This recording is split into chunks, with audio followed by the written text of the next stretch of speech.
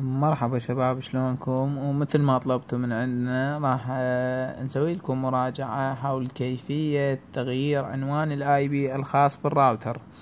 شي اللي نسوي؟ اولا نروح على الواي فاي، نروح على الشبكة اللي مكنكين عليها عنوان الاي بي الموجود اللي هو 192.168.0.107. اخر رقمين ما راح ندخلهن. نروح الى المتصفح الخاص بالجهاز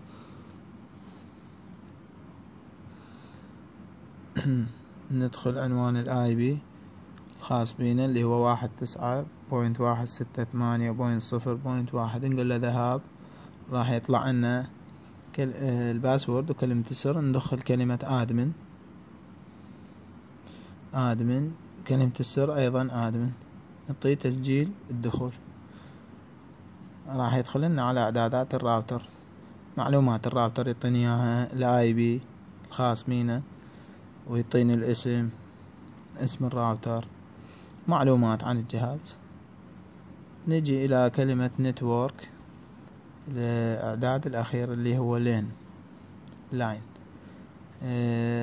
عندنا اي بي ادريسنج، منها نغير عنوان الاي بي، نغير نحط الرقم اللي نريده، مثلا بامكان 0.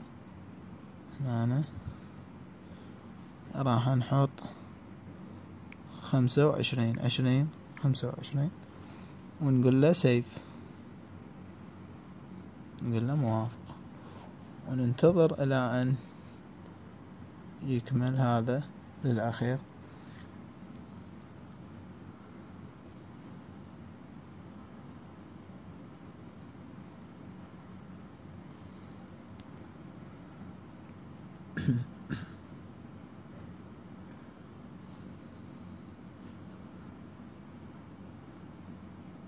وبعد ما يكمل هو تلقائيا راح يطلب كلمة ادمن من جديد، ويدخلك على الرمز الجديد، الاي بي الجديد. نقول له ذهاب، يطلب كلمة ادمن، اسفلها ما ادمن، تقول له تسجيل الدخول. تغير الاي بي الخاص بينا، تجي على كلمة نتورك، تختار لين،